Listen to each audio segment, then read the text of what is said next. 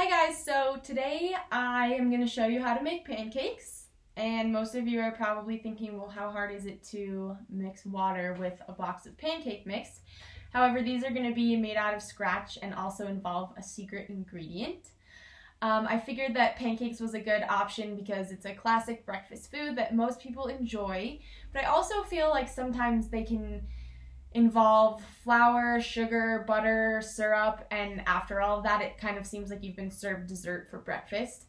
So I really believe in getting the proper servings of fruits and vegetables in throughout your day.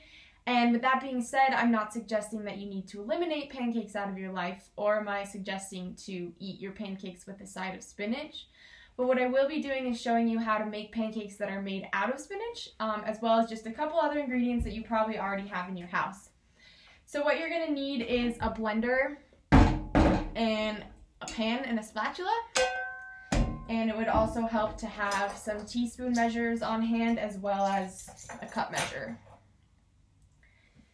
So the ingredients you're going to need to make these pancakes is going to be 1 banana, an egg, maple syrup, baking powder, salt, milk, and then any kind of uncooked oatmeal. These are rolled oats. Anything that's uncooked works. I also have a little bit of butter here just to grease your pan, but you can use any kind of oil. You're going to take a cup of spinach. 1 cup is measured out in here. I'm going to dump it in the blender. You're going to take a 1/2 cup of milk, dump it right in the blender. You're going to take your cup of oats, already measured out, add it to the blender. You're going to crack your 1 egg right into the blender. I'm going to throw this banana in there. Don't even have to cut it up. Now I'm going to measure out 1 teaspoon of maple syrup.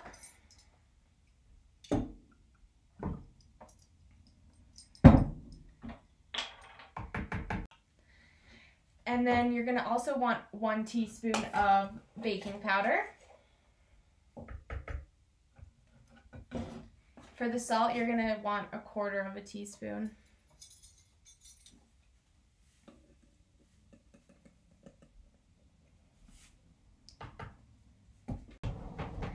So once everything's in there, you're just gonna blend it up.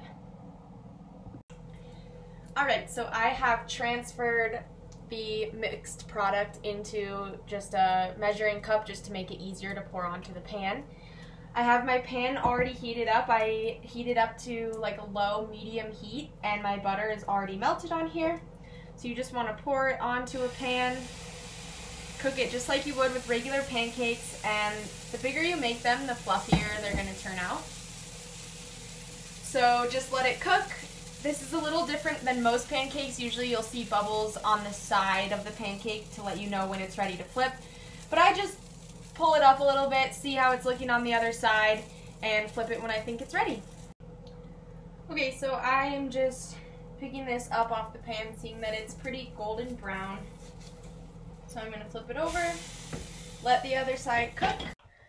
So the end result will leave you with a green fluffy pancake, and I just think it's fun for kids to have colorful food. It's also nice for anyone else to know that they're eating a healthy breakfast that has fruits and vegetables involved and is eliminating flours and sugars, stuff that will drag you down throughout the day. So that is my spinach banana pancake recipe, and I hope you guys find it simple, easy, and delicious. Thank you.